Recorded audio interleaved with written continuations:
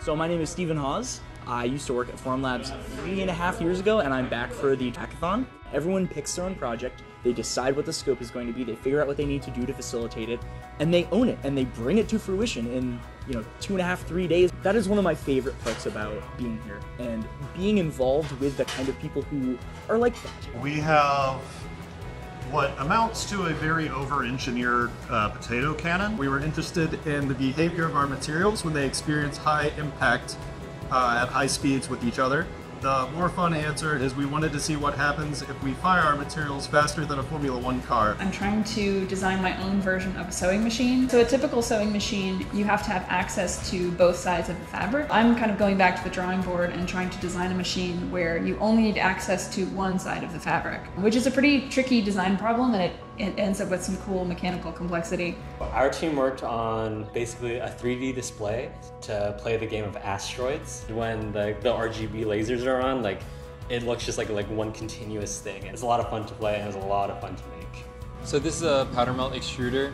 We're using a FDM 3D printer to drive powder into a hot zone and melt it. Our team's goal was to be able to mix multiple types of fused powder to get variable strength parts. Here in Shenzhen, we participated in one of our global hackathon projects where multiple offices produced a fully 3D printed piece of artwork that would sync with each location to display the same thing.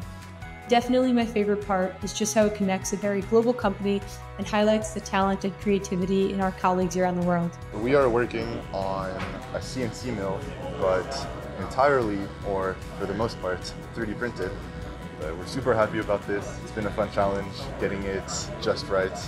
We made an inverted espresso machine. Instead of the water and the piston moving down to then pour your espresso this way, it actually moves up, and you get a little cup of espresso that rises out from the machine. This is Rugrat. It's a rug tufting robot.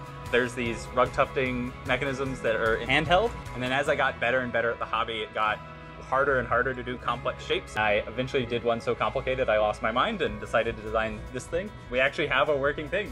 These are rugs on the bottom side. I think Hackathon is really cool because it really embodies a lot of Formlabs' core values. It's really an opportunity for us to express ourselves and be creative about our projects. And we're given a lot of resources, and both in terms of time and materials to accomplish those goals.